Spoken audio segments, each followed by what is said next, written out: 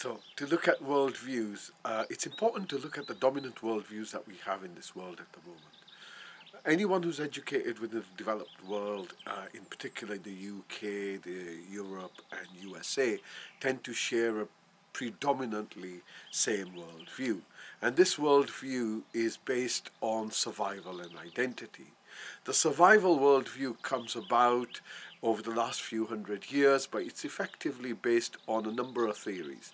The first one being Darwin's theory of natural selection, in which the whole arena of life takes place in competition, strife, struggle, and conflict.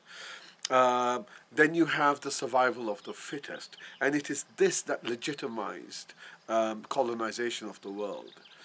On top of this, the economical worldview was then established by the works of Karl Marx and his class theory, in which it was basically broken down into two: the workers and those who they worked for, the capitalists and the working class. And this theory basically suggests that peace is only possible through the eradication of the capital-owning classes.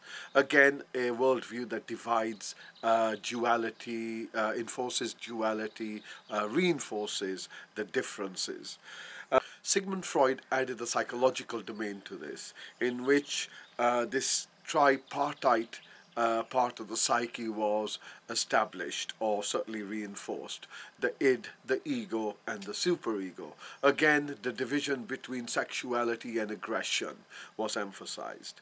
And the whole thing works within the matrix of the Judeo-Christian worldview, predominantly Christian, and certain brands of Islam, in which you have a clear duality between believers and non-believers, good and evil, heaven and hell, sin and sinners.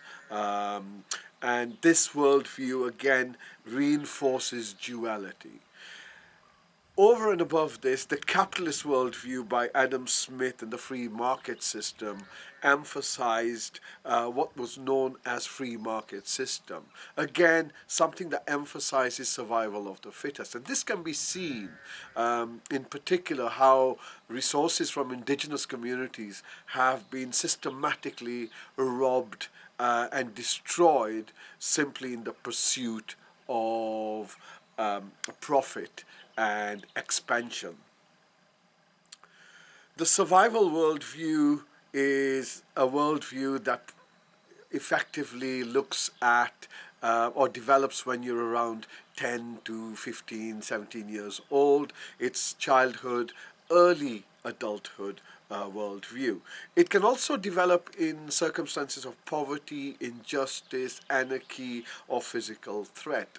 It's a worldview that's driven by fear, and it's a worldview that seeks security.